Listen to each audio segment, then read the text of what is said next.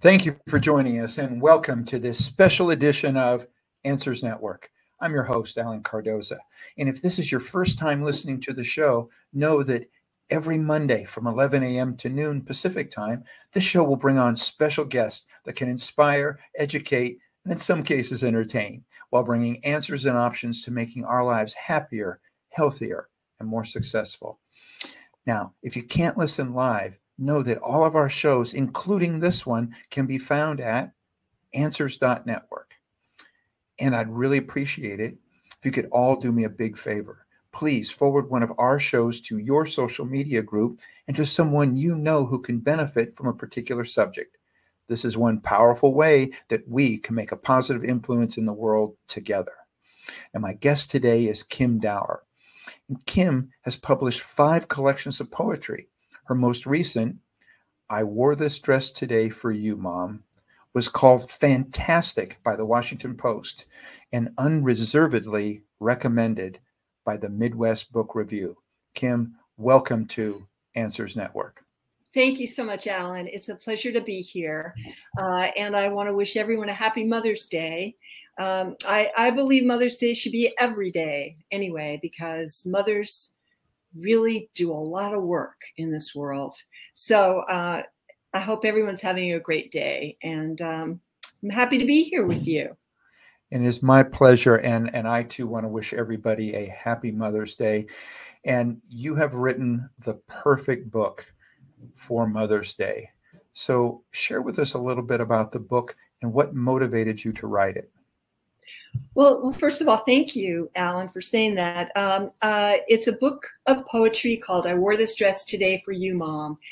And it's actually a compilation of poems I've written in the last 15 years about being a mother, having a mother, losing a mother to dementia, and a lot of poems about my son. And I put this collection together because I wanted to give a poetry book an arc, sort of a beginning to an end, and tell a story rather than have poems be completely alone, which a lot of poetry books are just books of poems that don't necessarily have any connection to one another. But this book does. It tells a story. And I found that throughout all of my books, the poems that touched people the most, that made them laugh or cry, and in some cases both in one poem, were poems that had to do with my experiences as a mother and my experiences as a daughter. So I put them all together. I gave them a story, which means a beginning, middle, end. There's a lot of new poems in them. And the collection, I've heard, which is great, is very powerful, very evocative, makes people think of their own experiences as growing up, being mothers, losing mothers. And I'll tell you, Alan, the reason why poetry affects us as it does is because it connects with us. We read a poem and we see ourselves in it. And that's what we want as poets, for our readers to see themselves in our poems.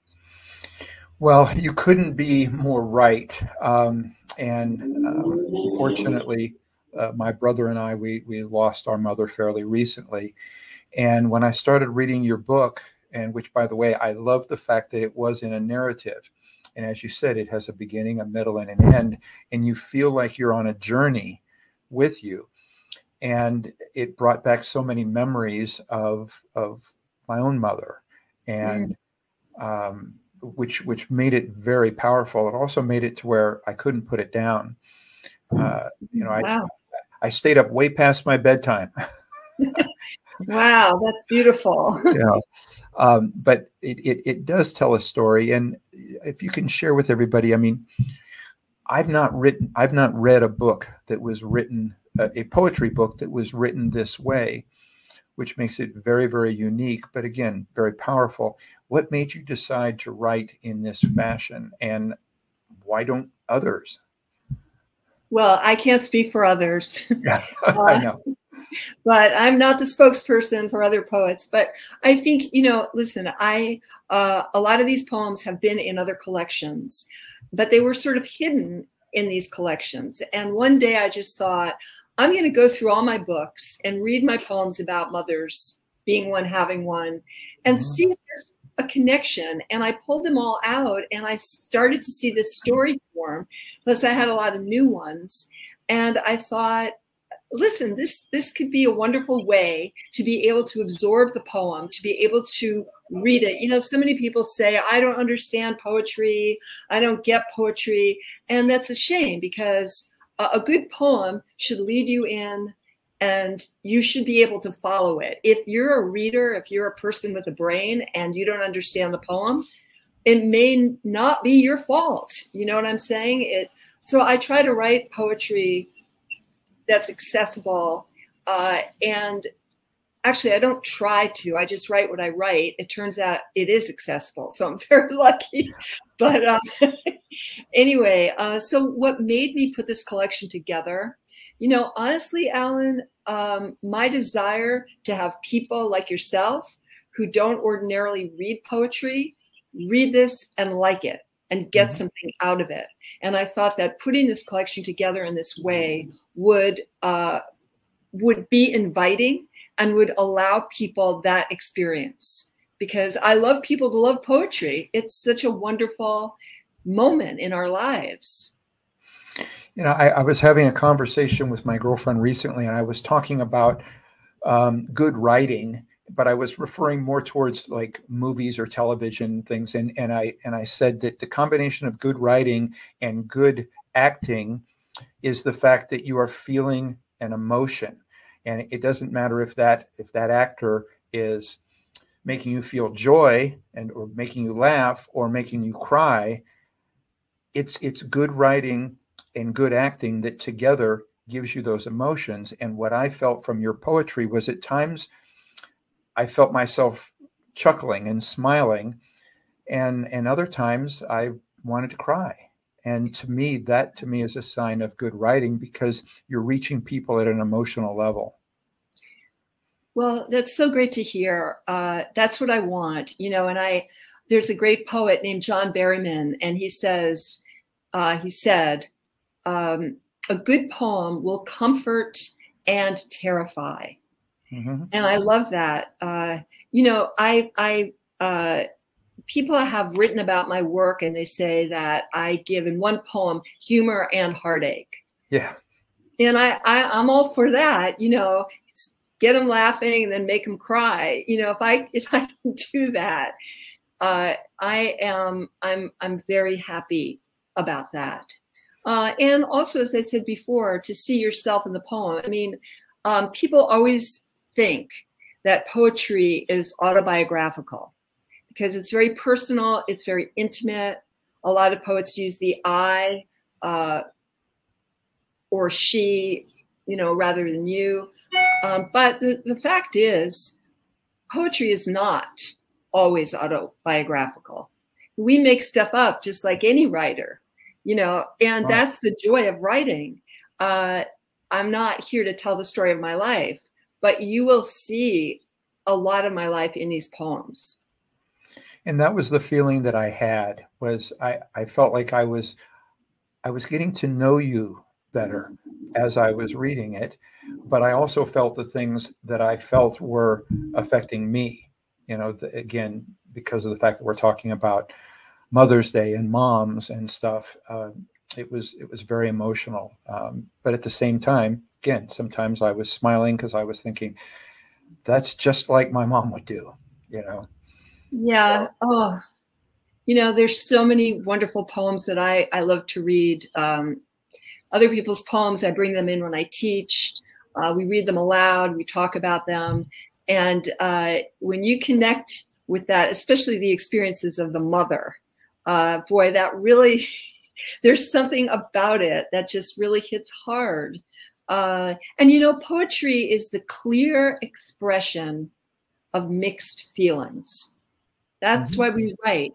Yeah. There's a lot of conflict. There's a lot of things we don't understand. We write to try to put it in order, to try to make sense of it. And hopefully someone else will too. You know, a lot of poems are in couplets, which people, you know, where it's 2 lines and then a stanza break, 2 lines. You know, couplets or tercettes, which is 3 lines and a stanza break.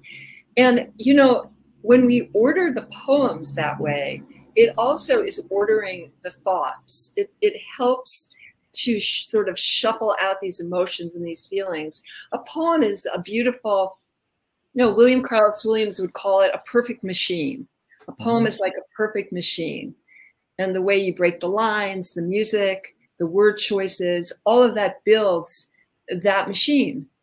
So, yeah, you just got a little poetry lesson, Alan. I love it. I love it. And actually, speaking of lessons, and you mentioned teaching, let's talk a little bit about that, because I think one of the things that almost any writer that I've ever spoken to talks about writer's block, that at some point in time they get stuck. So what kind of writing exercises do you do, and which ones do you do with your classes to help them break free of writer's block? Well, I tell my classes and they give me dirty looks, but there is no such thing as writer's block.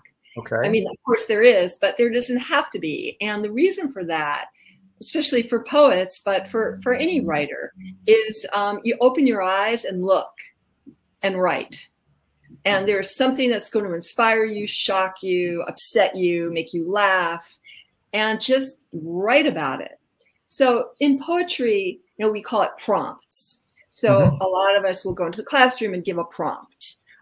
So the prompt could be, I love it when he, or I love it when she, or I hate it when he, or I hate it. Just put that down and then write. Don't lift your pen or your pencil, or of course we're on the computer, for 5 minutes. Just keep going. Don't edit. Don't censor yourself. Just go, go, go.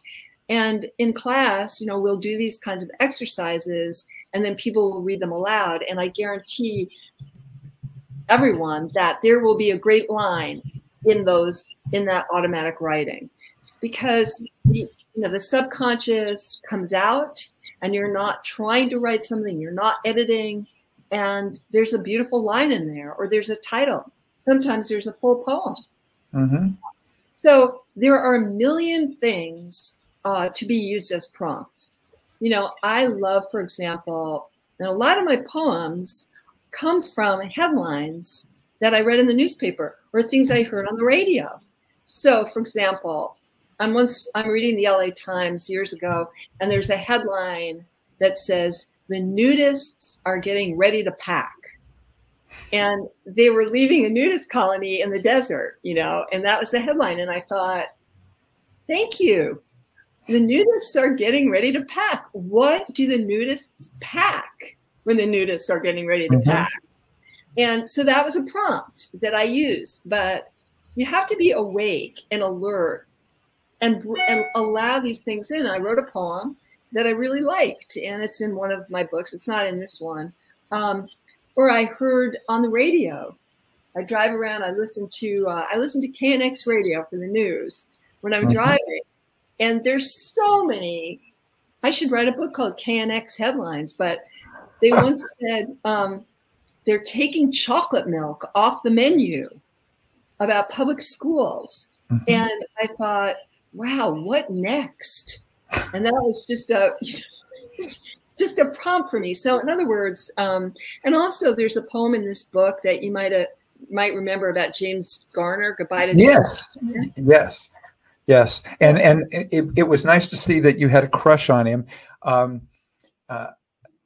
had on my answer machine, when we had answer machines, on my answer machine, I had the theme song to his show, to Rockford Files, and it was, if you remember the beginning of his show, it was also his voice on an answer machine.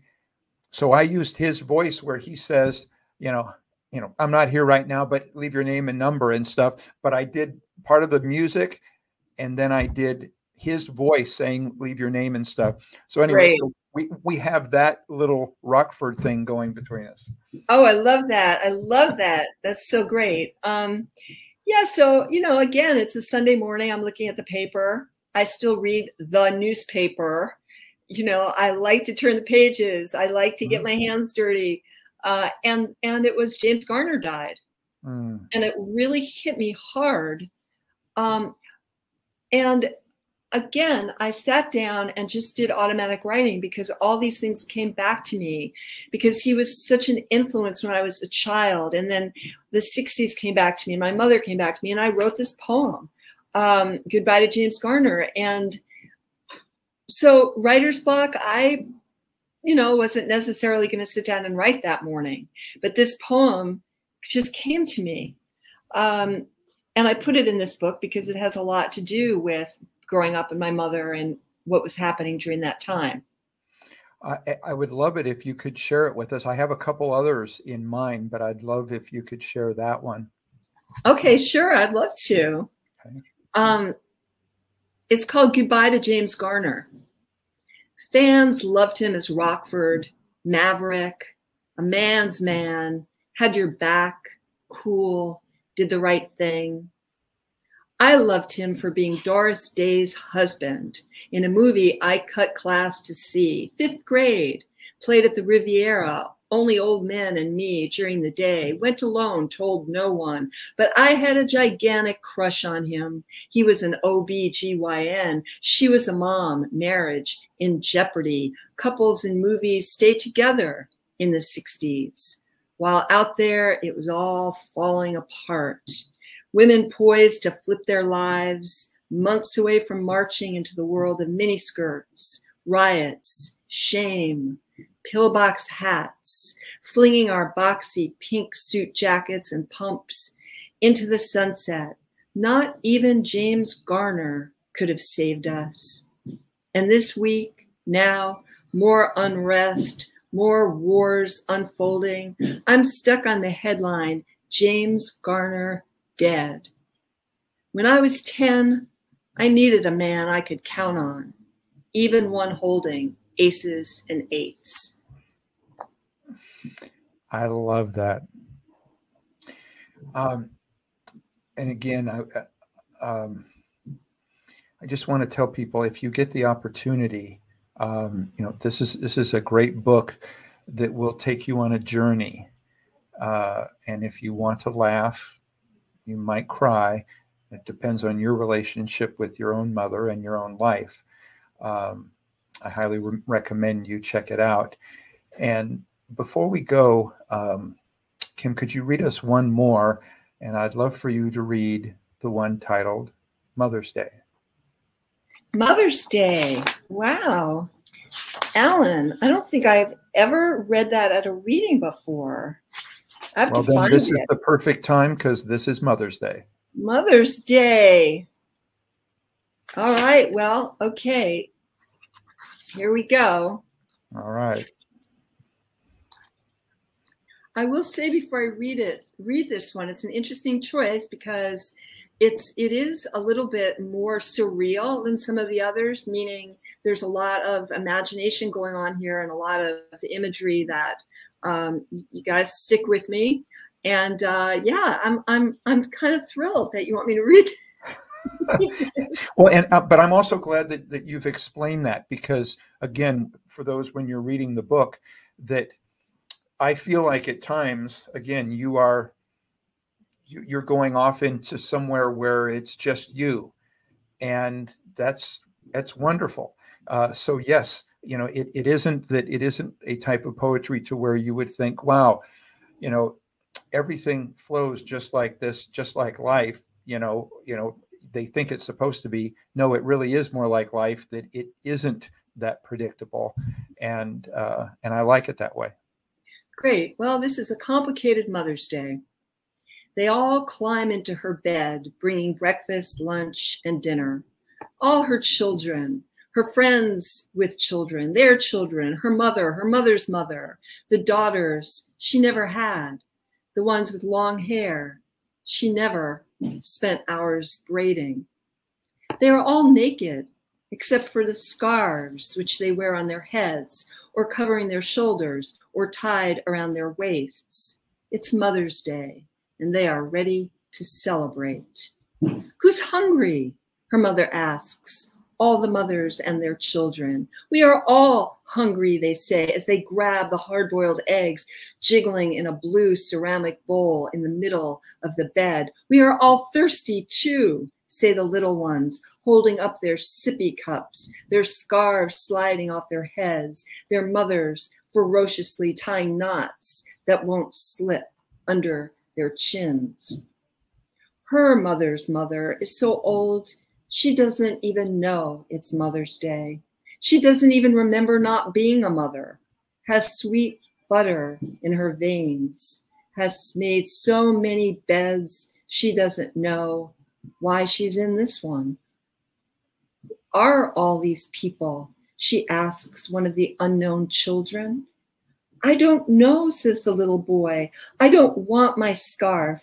I left my robot in my room and I forgot to turn him off.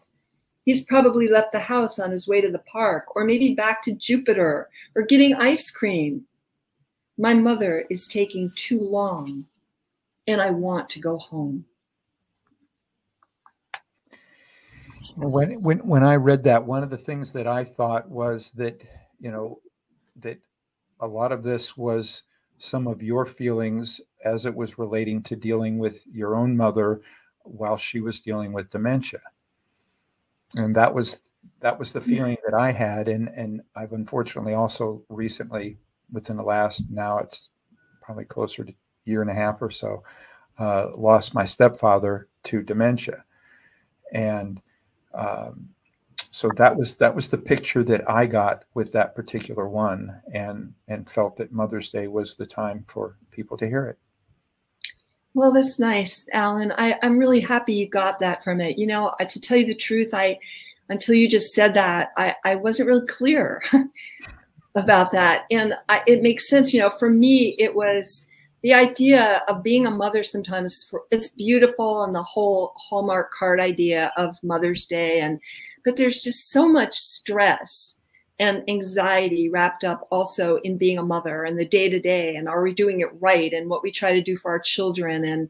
And those I remember the Mother's Days growing up where it would be my mother and my grandmother and my aunt, everybody piling into the car, trying to make it right. The husband's trying to pick the right restaurant. There's just a lot of expectations. And always the little kid just wants to go home. Wants to play with his toys. Yeah. With his toys. And so, but when you talk about the dementia and all of that, yeah, absolutely. That's the road, my mother went down on, and I was there with her throughout.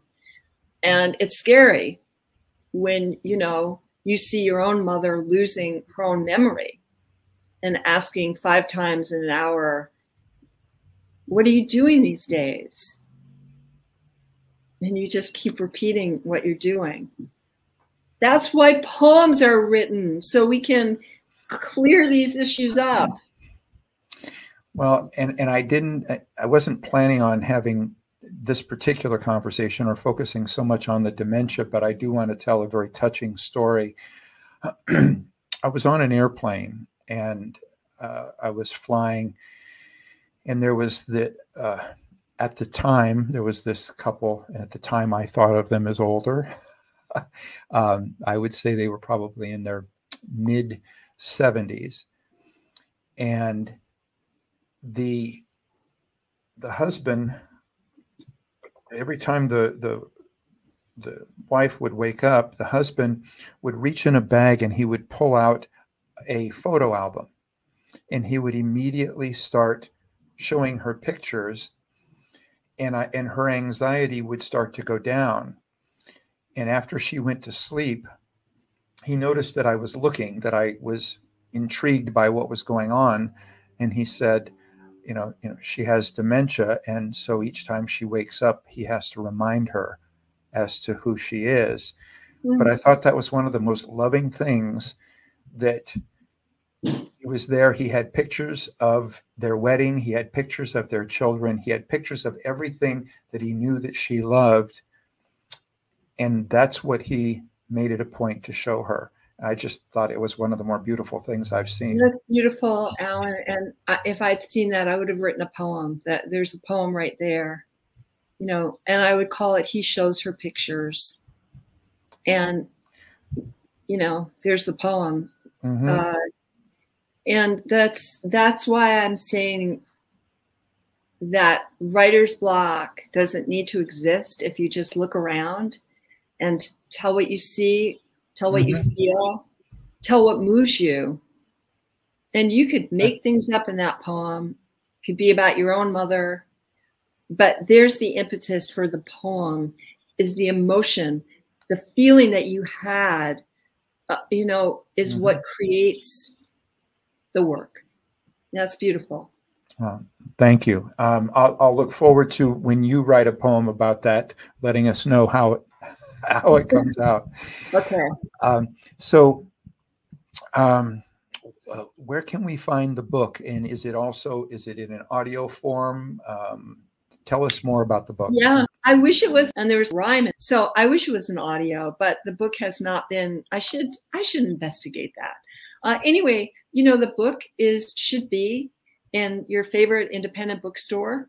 Good. But it's, of course, available on Amazon, good old Amazon. But I'm about to go do a little book tour. I'm going to Boston. I'm going to be reading at a store called Trident in Back Bay. I'm going to New York, reading at Shakespeare and Company. In Los Angeles, I'll be at Diesel. I'll be at Book Soup. The book is at a lot of independent bookstores. So I always would love people to check their bookstores first. But of course, there it is on Amazon. Okay. And if they would like to get a hold of you, maybe for your classes or something, what's the best way to get a hold of you? Well, I have a website, and it's www.kimdowerpoetry.com. And there's a way to get in touch with me there. Okay. I'd love to hear what people think of the poems. And yeah, there you go. All right. Well, thank you so much for coming on for this special edition of Answers Network as we do a Mother's Day show. And I couldn't think of anyone else to have on that I would want to be on here for such a perfect Mother's Day poem. Thank you, Alan. It's really been a joy to talk to you. And happy Mother's Day to you too. Thank you. And for everybody out there, have a beautiful Mother's Day, and go to answers.network.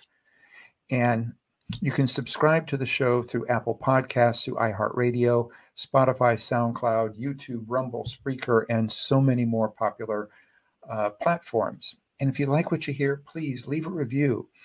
I want you to know that it'll help us reach more people, and we greatly appreciate it.